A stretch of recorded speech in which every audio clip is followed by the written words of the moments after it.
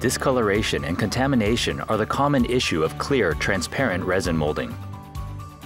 The oxidation during plasticization and melting can be mentioned as a cause of discoloration and contamination.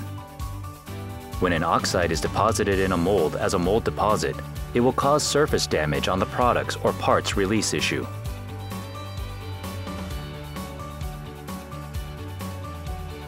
As a measure to prevent oxidation, there is a method to melt the resin under a nitrogen-enriched state where the nitrogen of an inert gas is sealed in the plasticization unit, which means under low oxygen concentration. This section introduces a low oxygen plasticization system, nitrogen-rich gas plasticization system, utilizing the features of Sodick's eV-LINE injection plasticization mechanism. The concentration and supply volume of the sealed nitrogen gas is 99.99% or more at 7 liters per minute. The resin is starve-fed by the NRP feeder and space is ensured at the port of the hopper. The oxygen concentration measurement tube is provided in this space to maintain and control the oxygen concentration to 100 ppm or less.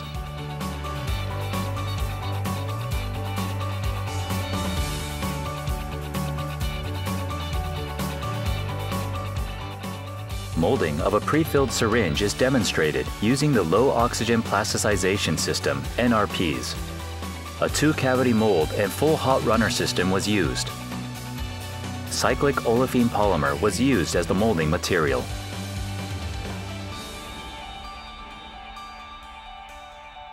In a molded product without a draft like a syringe, mold deposits can cause surface damage. As the mold deposit gets worsened, the defects progress to parts release and mold opening issue.